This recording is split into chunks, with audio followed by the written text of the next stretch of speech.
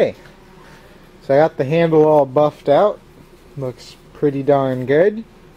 Now it's time for my favorite part of making every handle, and that's oiling it.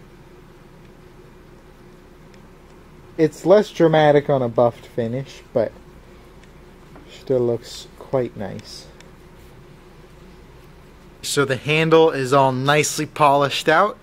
It's now time to etch my logo, put an edge on it, and then it'll be ready for some beauty shots.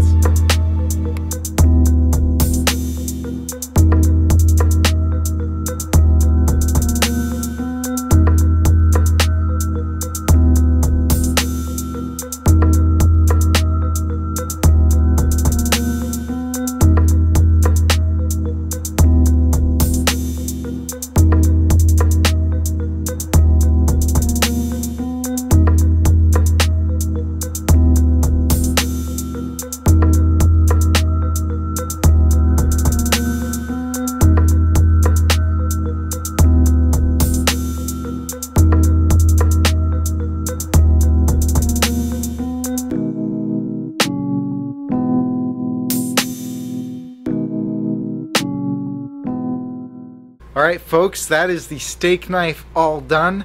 Hope you enjoyed that 3-part series on how I made it. I'm super pumped with how it turned out. Hopefully going to be making a few more of those in the future, and I'm obviously going to be improving off this one and making them better and better and better till they hopefully are perfect. But is anything really perfect? Anyway, hope you enjoyed that. We will see ya on the next build, which is going to be a fun one.